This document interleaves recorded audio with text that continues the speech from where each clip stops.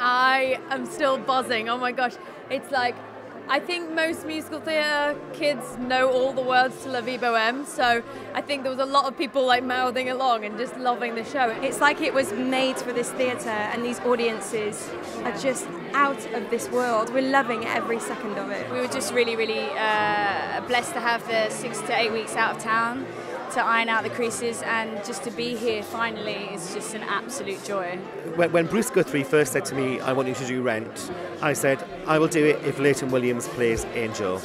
I first worked with Angel when first worked with Leighton when he was 12. He was one of my Billy Elliots, and I put him into Billy Elliot at the age of 12, so I've known him for, it's a huge kind of leap to go from putting Leighton into Billy Elliot to putting him in those heels and getting him to do what he does as Angel. But he's just so perfect for this role. The tour's been fab. It's really nice to be in London now for a couple of months. A sellout show is what you want, right? When it comes to the front of the theatre every day and see sellout, and I'm like, full house, yes God. I've wanted to do this show since I was like a teen. First time I saw a rock pop musical with mixed race and black characters in is when I thought I had a home in musical theatre, and so to be standing here doing it in London, it's amazing. It's absolutely fantastic.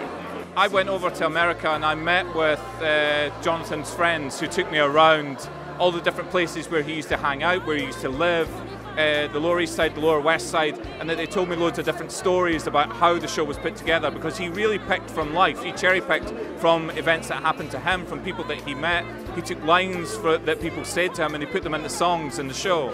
So that was really important for me, and I sat with photographs that they gave me and imagined what it was like all those years ago, but now what it's like now.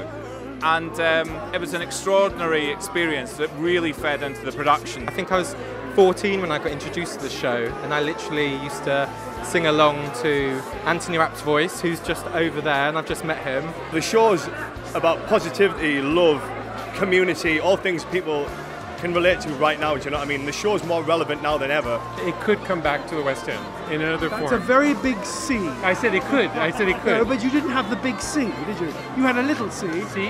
I like the big C. Okay, fine. It's a really, really special moment in our lives, and we all do great shows and really fun jobs and in-between jobs, and we've all worked in great cool bars, and by the by, this will be something that we'll remember forever, and this night especially, it really feels very special, doesn't it?